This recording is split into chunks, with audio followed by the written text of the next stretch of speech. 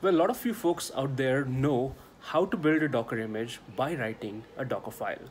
And you probably know that Docker file is the source for the images, and the layers that are created in the image are the result of those instructions in the Docker file.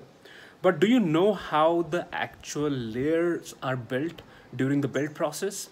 Now, there's a secret sauce behind it, and that's what I'm going to explain. So, go ahead and watch this explainer video now. Now, this is the most exciting part about the Docker image build process, which is in effect is an iterative process. Now, how does it work? How does it iterate? And how does it create the layers? Answer to that you will find it in this presentation. Now, let's take an example of a simple Docker file.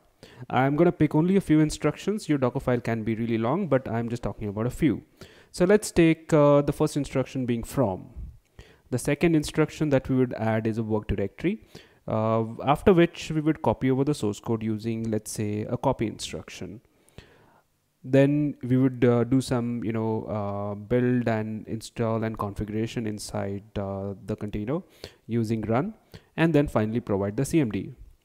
Now let's take an example of this Docker file and let's find out how an image is built using this iteratively.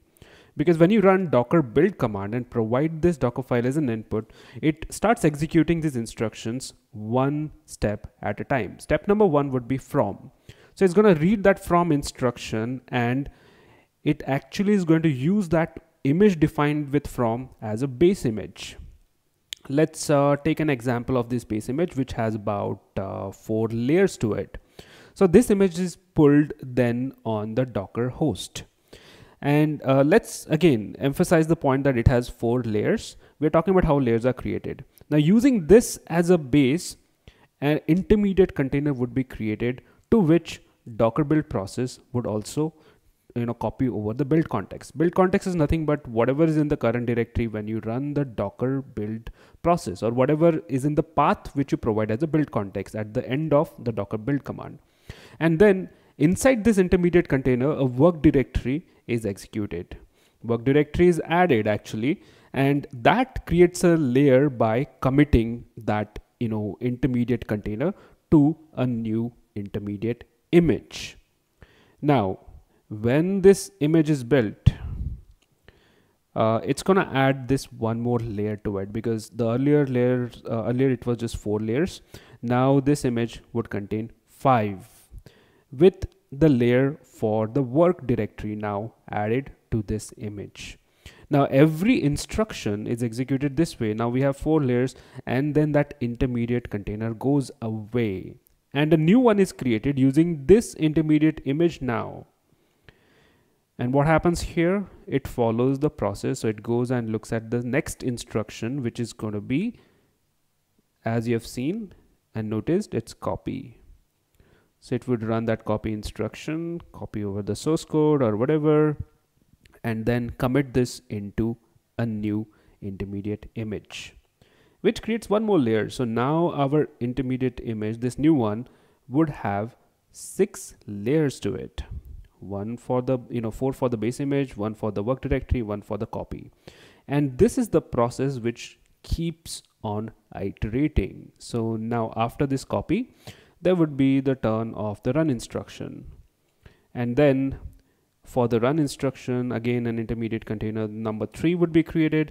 The run instruction would be executed inside that, and that container would then be committed into a new image that is gonna be another interim image with the 7 layers. And it's turn for our last instruction in our Docker file, that is the CMD. So using this, another intermediate container is created. The CMD is added to this as just a metadata, and then committed into another layer, another image. Now this image would contain the 8 layers, and this is our final image because all the instructions have been executed iteratively, and this image is what is then tagged with whatever version and the tag that you provide. The tag typically contains the user or the namespace, user, project or organization, the repository, colon, the version. And that is how this iterative build happens, and that's what is the secret to the image layers.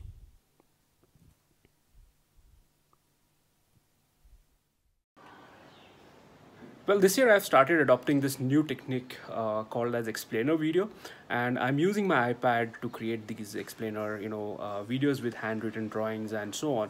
So, give me a feedback. So, do you like this style of explainer videos? Do you think this is engaging enough?